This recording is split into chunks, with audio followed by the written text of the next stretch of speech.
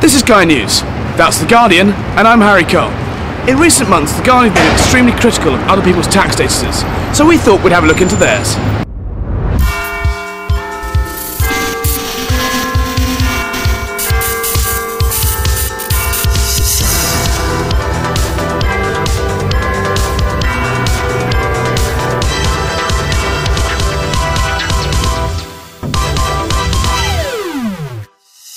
In a much-hyped story back in February, The Guardian claimed that Barclays paid only 1% tax on their £11.6 billion profits.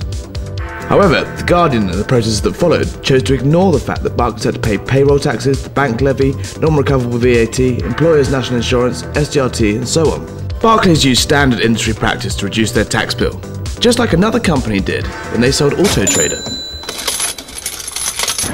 In 2008, the Guardian Media Group sold half of Auto Trader magazine. They made a one-off profit of over £300 million. Did they pay tax on it, though? I don't think so. They managed to avoid paying over £60 million, which should be in the public coffers right now. But how did they do it? The Scott Trust is probably one of the most unusual newspaper owners in the world. Guardian readers seem to be under the illusion that their paper's a non-for-profit charity. That's just not true. In 1936 it was placed into a trust, and it's been in a trust ever since.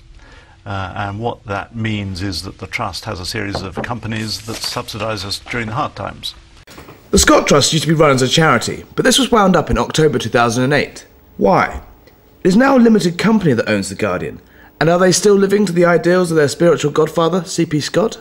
C.P. Scott wrote a great leader on the occasion of the centenary of the paper. And in it, he lays out the values that he thinks the newspaper should have, and these are the values which the Scott Trust holds as its own today.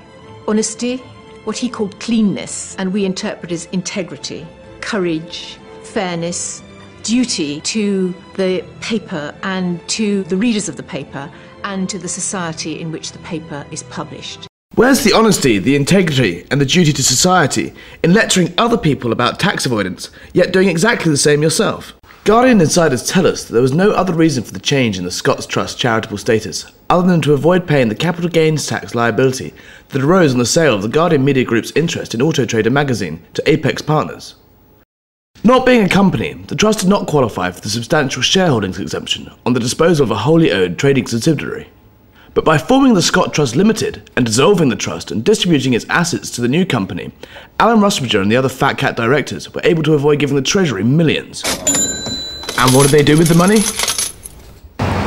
Let's see what 300 million quid tax-free gets us.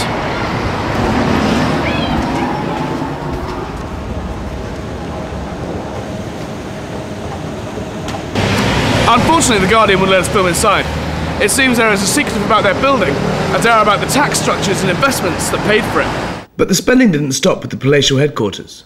GMG and Apex purchased part of EMAP, a publishing firm that specialises in trade magazines, for close to £1 billion. But it's how they went about this purchase that is rather interesting. Apex and GMG used a series of Cayman-based companies to set up Eden Bidco, the company that they used to purchase EMAP. Why? Let's ask Guardian business correspondent Nick Matheson. They don't actually pay taxes to the Cayman Islands, but they pay a small fee towards them. The Caymans is in fact a tax haven. The Guardian press office refused to comment on many other offshore companies we suspected that the Guardian Media Group have an interest in. Banking, hedge funds and market speculation is often targeted by the Guardian. Yet GMG's own accounts reveal their directors, with the help of Cambridge associates, have gambled with millions.